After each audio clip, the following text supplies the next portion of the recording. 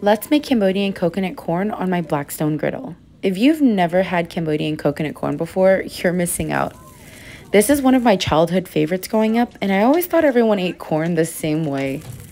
My mom would sit behind a grill and make these sweet and savory coconut corn for us in the summertime, and it was the best. I made this for my family while camping this past weekend, and it just brought me right back to the good old days. The sauce is simple. It's just coconut cream milk, fish sauce, sugar, black pepper, and lots of green onions. Optional, but if you want to thicken the sauce, just mix in a cornstarch slurry. Halfway through cooking the corn, brush the coconut sauce all over the corn and continue to cook through.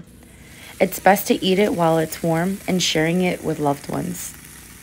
For more on this recipe, visit blackstoneproducts.com.